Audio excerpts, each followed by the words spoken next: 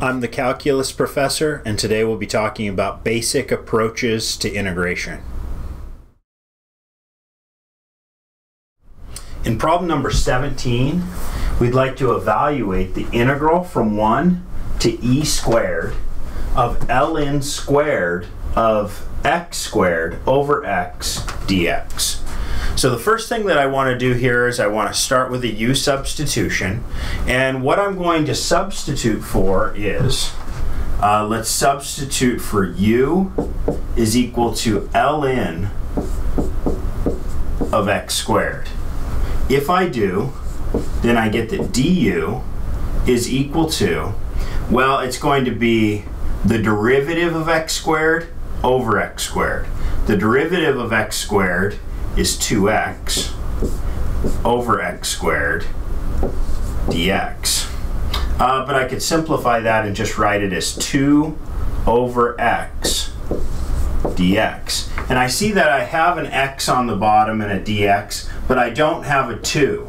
So if I want a 2 in here, I'm just going to go ahead and write in a 2, which means I'm going to have a 1/2 outside of the integral sign. All right, now let's rewrite this thing using the substitution. So I'm going to move over here. This is equal to, the 1/2 is still there. Then I have the integral of, well, ln of x squared was my u. So if I square that, I get u squared. And now the 2 over x dx becomes my du. So I have u squared du, but now I could change my limits of integration. Okay, so I'll plug in the 1. If I plug in 1, I get ln of 1, which is 0, so 0. And then I could plug in e squared.